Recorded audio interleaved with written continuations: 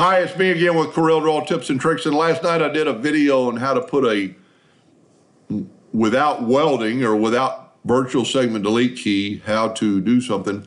So I thought I'd do it this morning into like a picture frame that you could use for like a mat board. So I just typed out the name, I hit P.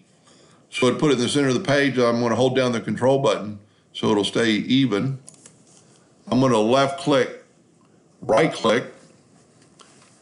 And normally you would have to weld these letters together, but by doing the new way, using the Smart Fill tool, you don't have to do that. Our object is like 7 inches, so we'll set our nudge factor on 8.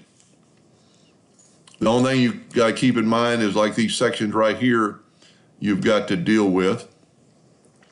So we're going to get our Smart Fill tool and we're going to fill that in, we're going to move it over. We've got everything but that, and we're going to move it over.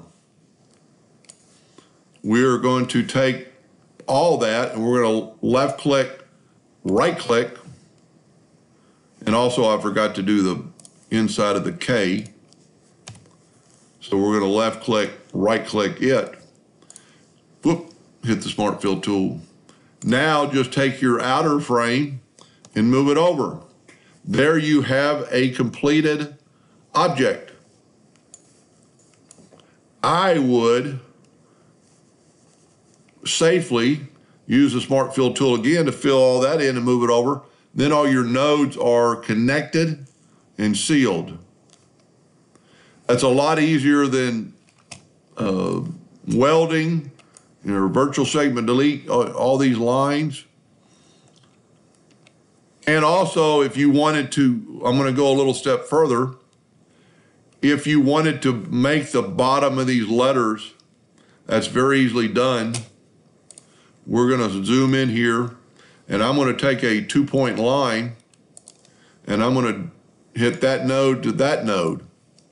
And you'll see why in just a second. Now I'm going to take our original name, and I'm going to nudge it over twice, but I'm going to nudge it over 3 times, and then I'm going to take our line and nudge it over. We have very little hanging over the edge, but we do. We're going to have to convert this to a curve. First of all, I'm going to make it red. I must have made it purple. Go and convert it to a curve so we can cut it out and just swipe through here. Get rid of our line. Grab all that and make it something other than a hairline and make it black. I'm using somebody else's palette and I got an RGB or don't have RGB. So I'm going to make it black, and then I'm going to make it something other than a hairline. That's a little bit thick, maybe just 1 point.